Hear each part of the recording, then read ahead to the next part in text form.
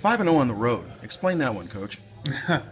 Veteran guys, veteran guys who've won on the road before, then mixed with our young guys who've been continuing to grow and mature, and we've just been good. We've had great chemistry. I think Coach Neal has done some great things on the road, loosening things up, went to a movie, went to a Pacer game, and just allowed the guys to be very comfortable like we're at home.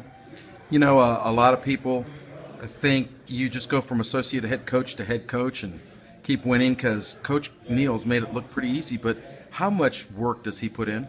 Oh, Coach is a tireless worker.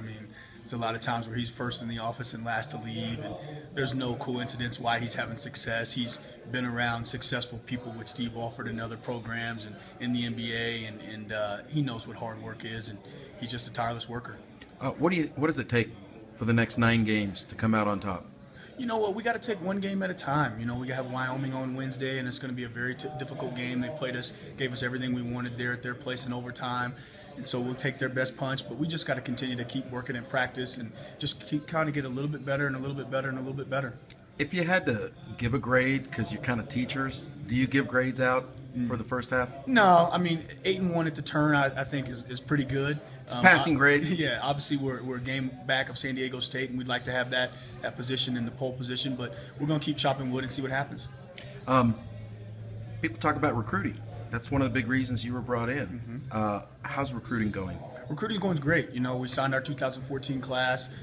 Have some kids that have already given verbal commitments for 2015, and just continuing to watch the young guys and evaluate the 15 and 16 class. I know so many people get hung up on how many stars are behind a guy's name. It's really not that way for New Mexico in evaluating talent, is it?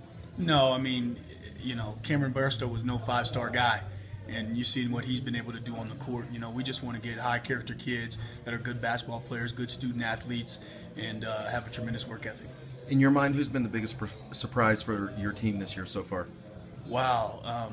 I've liked all of our guys, to be honest with you. I could go down the list and tell you where guys have just grown and continue to get better, so that'd be hard for me to just pick one guy. You got a guy like Pancake shooting 94% from the free throw line in the conference. That's pretty salty. Absolutely. For a sophomore. Yep, he's coming along. Deshaun Delaney's coming along. Cullen Neal's giving us some fabulous minutes. Just look across our roster, guys have played well. Kendall Williams has been phenomenal this year. Alex Kirk's been solid. Hugh Greenwood gives us everything he's got every night. So, I'm probably named the whole roster there. Yeah. How's Thor doing, by the way? How's the eye? He's doing well. He's doing well. Good. So we expect to see him Wednesday? Absolutely. Okay. Hey, Coach, thanks for spending a few minutes with the Red Menace. Thank you so much.